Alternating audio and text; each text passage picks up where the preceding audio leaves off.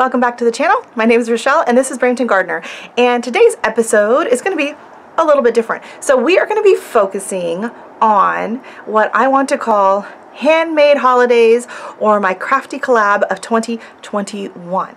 So this is going to be there's going to be more of this coming in December, where I'm going to be collaborating with a lot of other YouTube creators, and we're going to be talking about other crafts that they do besides gardening, homesteading, whatever else they have their content for on YouTube. We're going to be talking about some ideas and give people some tips and some patterns and other ideas on how to make some homemade gifts for friends and family, and also some crafts to help keep kids and people entertained over the holiday season. So stay tuned for the rest of my crafty collab. But